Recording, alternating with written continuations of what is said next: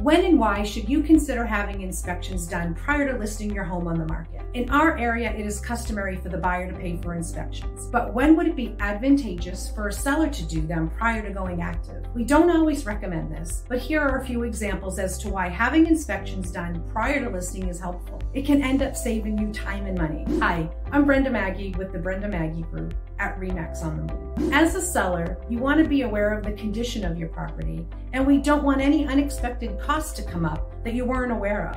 Imagine finding out you have a costly repair and the only way the buyer will buy the home is if it's fixed or paid for, but you already have another home under contract and you need that money to qualify for your next home. This could create a huge problem. But what about this? Let's say you found out that the home you're selling needed a new roof or air conditioning unit to be replaced. You could do a few things: sell the home as is and disclose the issue, not sell the home at all, or take what needs to be done and fix it. The idea behind getting inspections done prior is so that there are no unexpected surprises that could financially hurt you later. We want the seller to be aware of any additional expenses that could possibly arise from the sale of their home. The inspections we recommend are the standard customary inspections that a buyer would do, which would be a general home inspection and in some cases septic and well inspections. It's helpful but not mandatory to make sure that all health and safety items are fixed. These are very common requests that buyers have. It helps the seller because they have much more assurance that they will actually net what it is that they